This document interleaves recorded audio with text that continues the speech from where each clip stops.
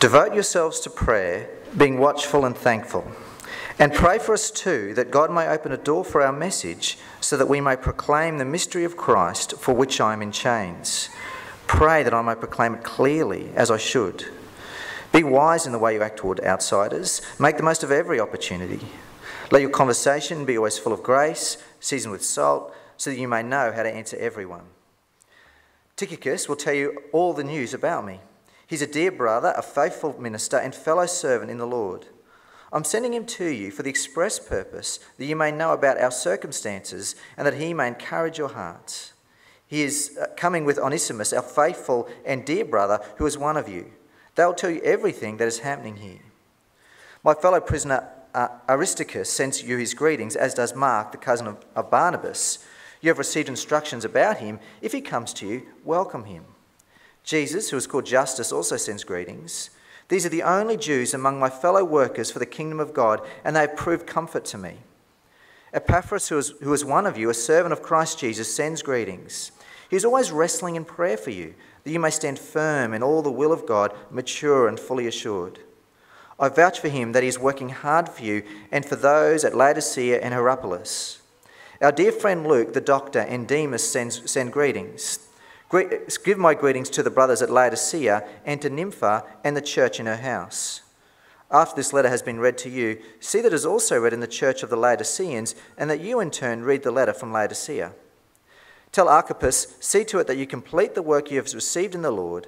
I, Paul, write this greeting in my own hand. Remember my chains. Grace be with you. We'll do keep that open. And there's also a bit of an outline if that would be helpful for you. But let's pray.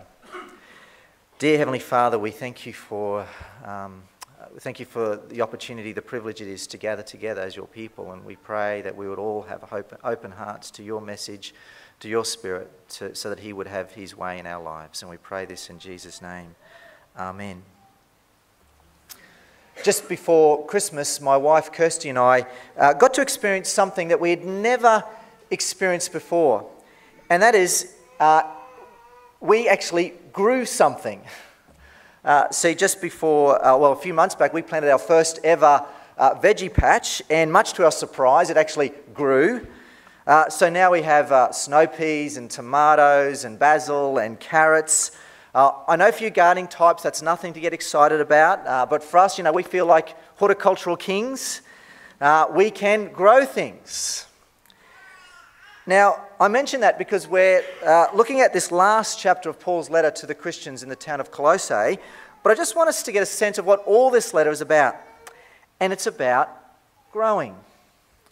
We have this verse from the very beginning of the letter. It's there on the screen. It says, all over the world this gospel is bearing fruit and growing, just as it has been doing among you since the day you heard it and understood God's grace and all its truth.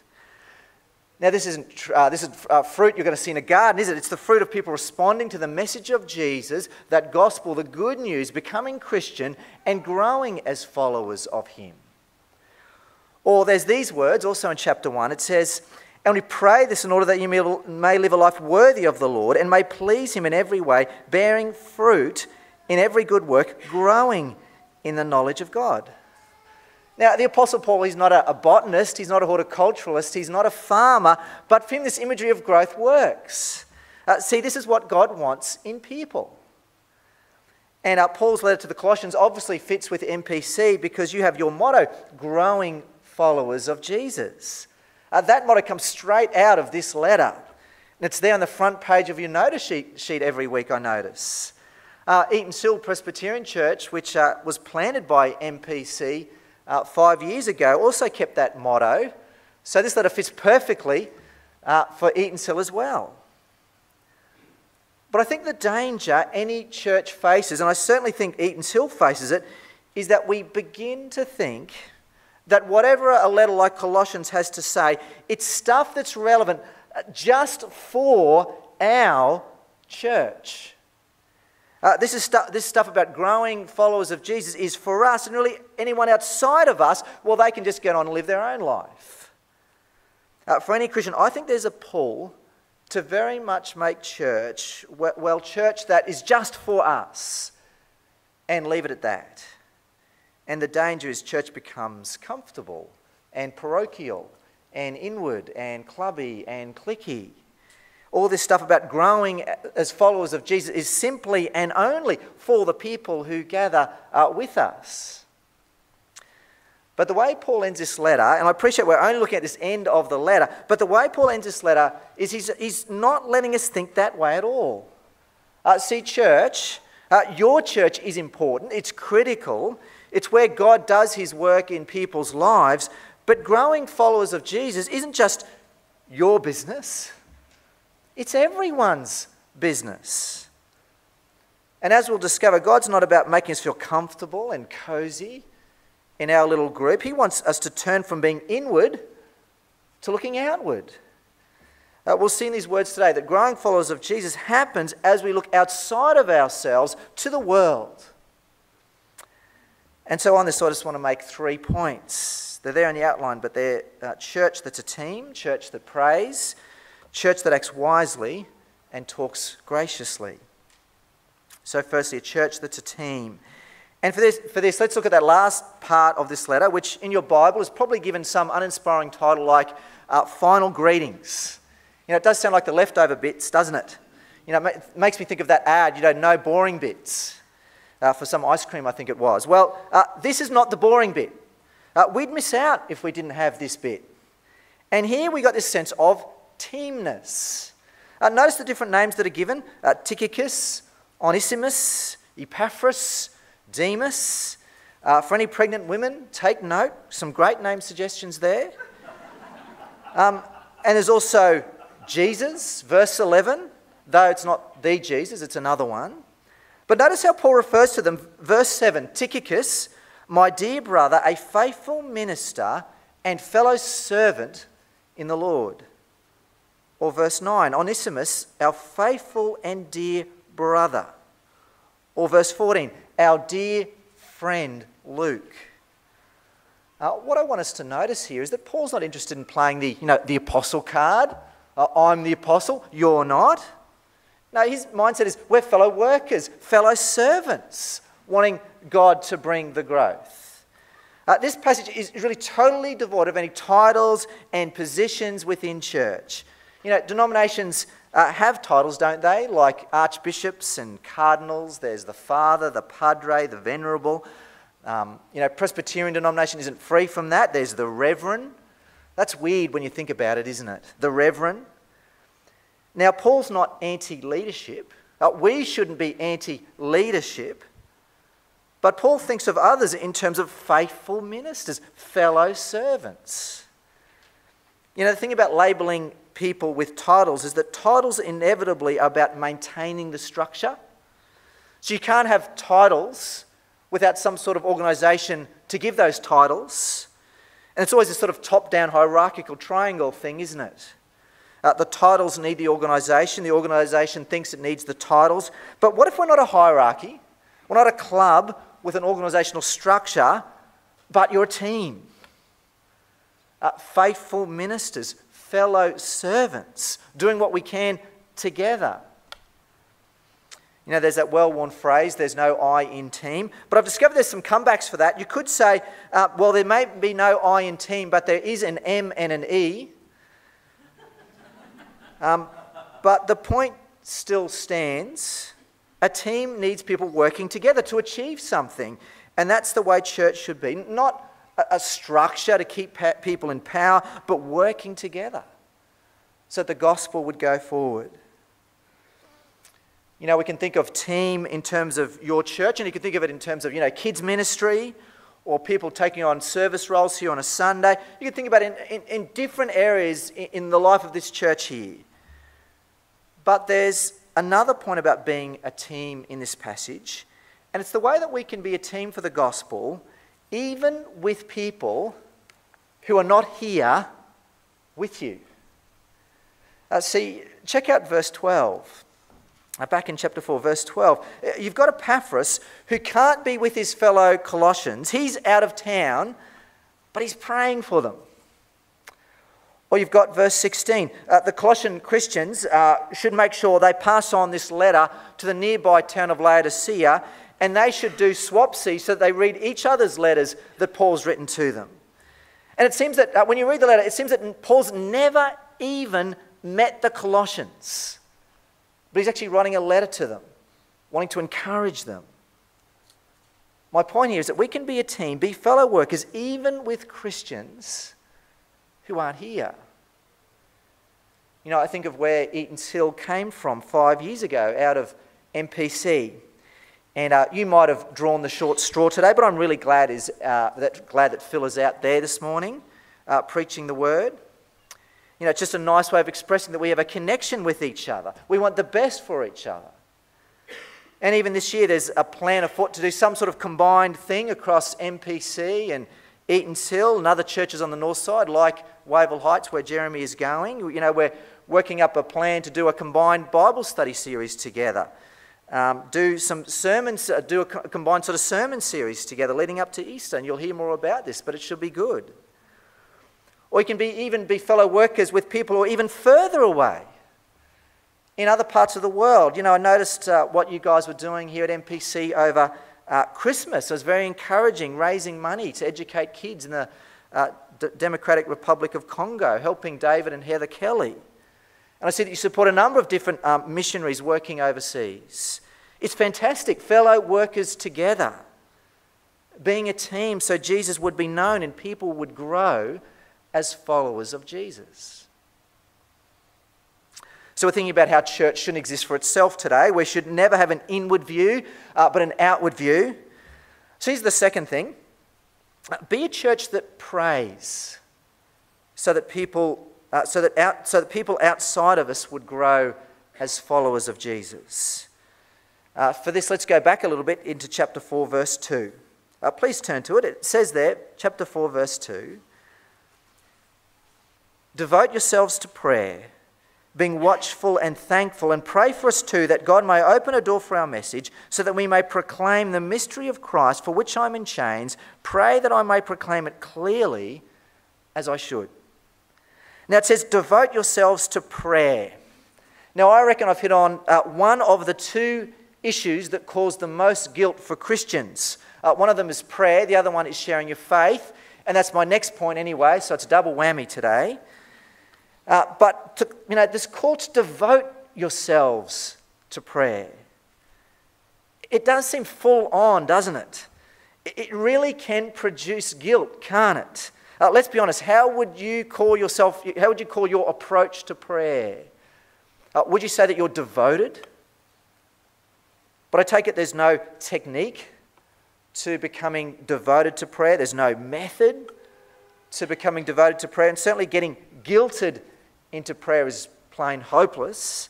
No, I think the only way for us to grow and become more devoted to prayer is by having what the rest of the verse is about become true in us, and that is, have a look, verse 2 there.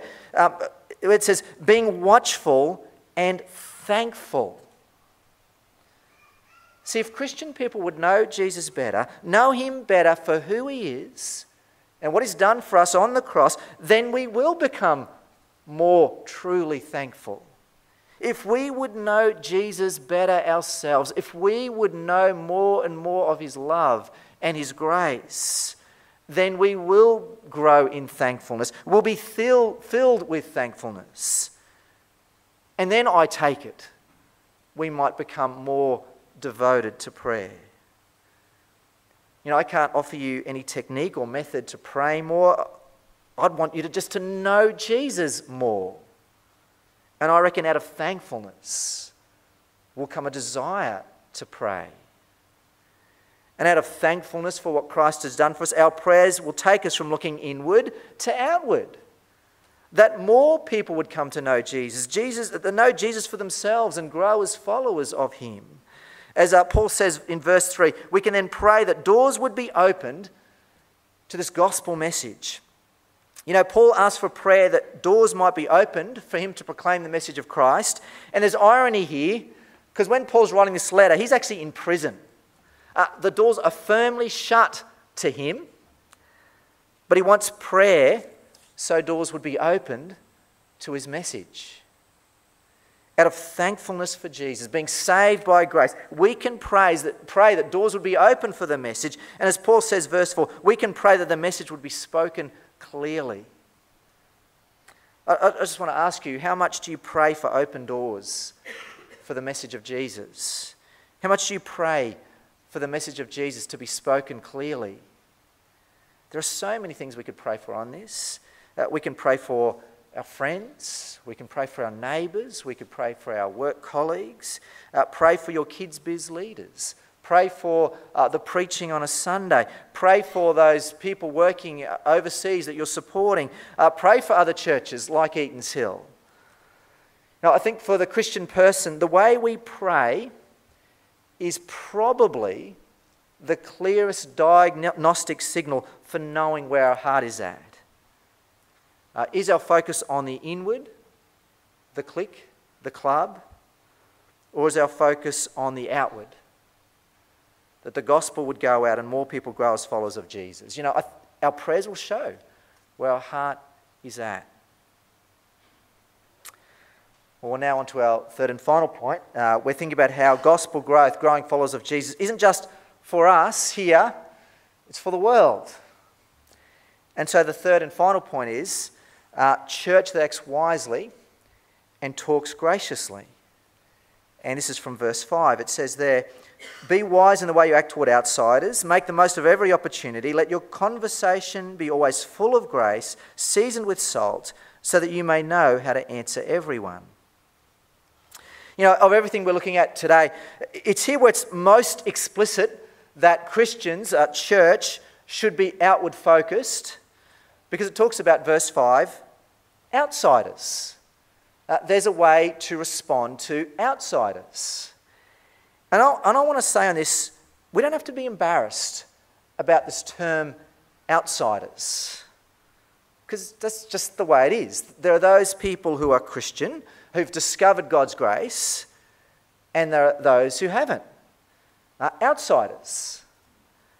But here's a question for you. You can think of outsiders in an unhelpful inward way or in a helpful outward way. Let me put it like this. Let me explain it like this. You know, when you think of certain people in your workplace or in your family, or you hear the way media talks about Christianity, how do you respond to that? If people around you who are not Christian and don't act particularly Christian, what's your response like to them? In one of his books, pastor and author Timothy Keller puts it like this. He says, do you find yourself being a scoffer? Are you a scoffer? Scoffing at their foolishness, scoffing at their sin, scoffing that you're glad you're not like them? Be honest about what's going on in your heart. See, that's the inward way to respond to the outsider. The outward way to respond to the outsider is to realise you're no better. That you're a sinner saved by grace. And so in your heart you're humble and you're compassionate and you're willing to reach out to them rather than turn your back to them. That's the outward way to respond to the outsider. And this passage goes on to say more about how to respond to outsiders in an outward way. It says, verse 5, be wise in the way you act toward outsiders. You know, I used to think being wise here in this verse meant, being smart, being savvy, developing skills in how to, engage with the non-Christian world around us. But I've discovered I don't think that's what's going on here at all. Because in this letter, Paul's already spoken about being wise. And you can turn to it if you want. It's chapter 1, verse 9. Chapter 1, verse 9, it says there, for this reason, since the day we heard about you, we've not stopped praying for you and asking God to fill you with the knowledge of his will through all spiritual wisdom and understanding, and we pray this in order that you may live a life worthy of the Lord and may please him in every way, bearing fruit in every good work, growing in the knowledge of God. See, I think we're being told here what it means to be wise. See, being wise is about having a relationship with Jesus and living it out. See, being wise is being real about Jesus and showing it in your life. Being compassionate and kind and humble and patient. That's being wise. Being wise with the outsider doesn't mean you've got special smarts, you're very cluey. It means just showing you're different. Showing that Jesus really has made a difference. That's being wise to the outsider. The other thing here about being outward to the outsider is in how we walk, but also in how we talk. Because it says, verse 6, let your conversation be always full of grace, seasoned with salt, so that you may know how to answer everyone.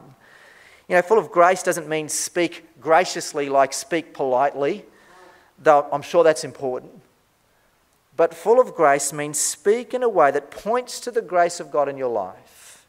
It'll mean not scoffing, not looking down on others. It'll mean as the opportunity comes, speaking of the grace of God and what Christ has done, making it clear that you're not better than anyone else. It's just that you've discovered that God's full of grace. Where it says be seasoned with salt, it's hard to know what that means, but perhaps it means engaging, sort of speaking in a flavoursome way. It's a little bit hard to tell. But I think this whole issue of speaking of the Christian faith to the outsider is a difficult one. It brings guilt, doesn't it? It's like prayer. We think, I don't pray enough, I don't share my faith enough. We can all get very guilty about this. But I just want to be clear, when it comes to speaking of the grace of God, I don't think this is forcing our views on anyone. It's not barging in. It's not Bible bashing. It's about taking opportunities when they come. And we'll fail to take opportunities when they come, for sure. But with a heart for the outsider, we'll want to be outward and not give up and seek to give an answer when people ask. Our street had their Christmas party a few weeks ago, and there I was having a drink with our neighbours in our carport, and I was chatting to one of the guys about Christianity. This sort of conversation doesn't come up all the time, I tell you, but it did that day.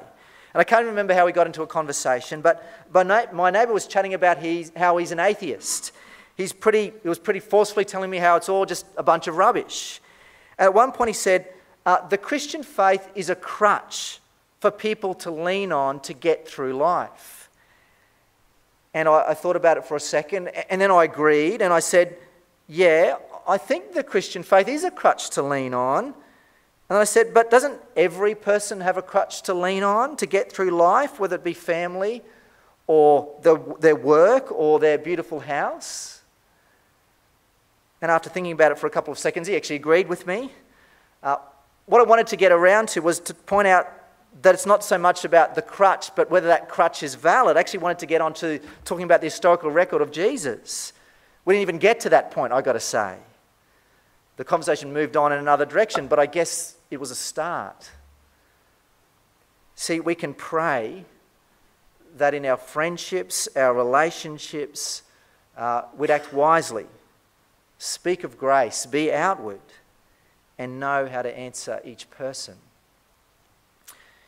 Colossians is a letter that has stacks full of truth about Jesus, his identity, what he came to do for us, what is the true Christian faith.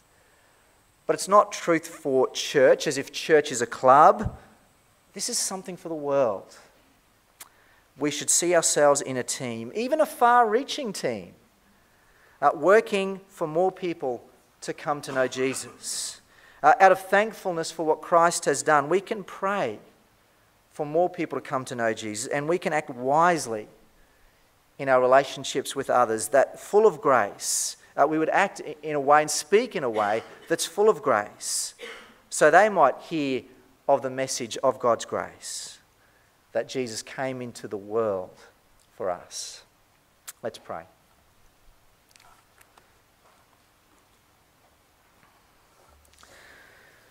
Dear Heavenly Father, we thank you so much for Jesus. We thank you that he came and lived, he taught, he did amazing things, and he willfully gave his life for us.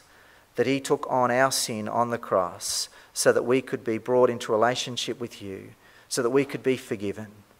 Father, we take that so easily for granted. We admit that. But we pray that we would grow and become more and more full of thankfulness for what Christ has done. Bringing us into relationship with you is an awesome thing. And so, Father, out of that knowledge, Father, may we have a desire and a love for others. We would desire that they would grow as followers of Jesus. Father, may you work in our lives. As we know Jesus better and better, may we grow to be prayerful people. And Father, we pray that we would grow to be more and more focused on the outsider, that we could do all that we can so that they might come to know your grace and your love in the Lord Jesus Christ. We pray this in his name. Amen.